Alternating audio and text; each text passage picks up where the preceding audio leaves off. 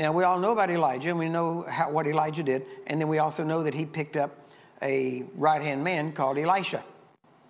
And Elisha said, I want a double portion of your spirit. And Elijah said, okay, you've asked a hard thing, but if you see me when I go, then it'll happen. And the strange thing is, if you read the story, they knew the day it was going to happen.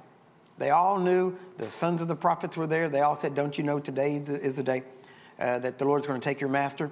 And Elisha basically said, shut up and mind your own business. That's essentially what he said. Now, when Elijah was taken, because Elisha said he wanted double portion, Elijah had performed 16 miracles. Now, later on, up until Elisha's death, Elisha had performed 31 miracles. How many of you know 16 times 2 is not 31? It's close, but it's 32. Is that right? God's not a close God. He's an exact God. Amen? Actually, he's even a more than enough God, but we'll talk about that later maybe. But the amazing thing was, Elisha died, now get this, not having received the promise, which is exactly what Hebrews 11 tells us, that they all died not having received the promise. We'll talk about that in a second also. Now, so Elisha dies with 31 miracles. Then, a few years later, some people take a dead man out, take him out to bury him. While they're out there looking for a tomb, they see some enemy soldiers.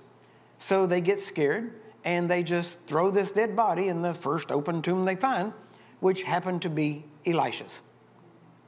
Now, it says that whenever he went, when they threw the body in, and it touched the bones of Elisha, the dead man came alive and came running out.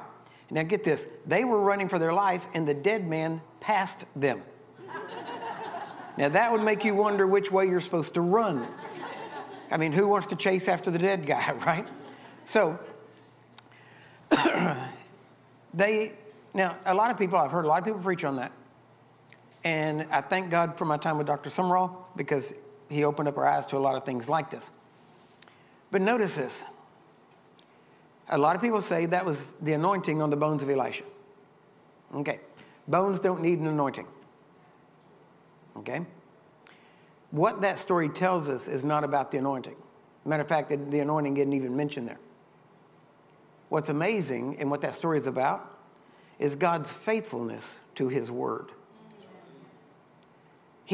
God is so faithful to his word, he kept his word to a dead man. Why? That means after he died, God remembered and still accomplished the 32nd miracle.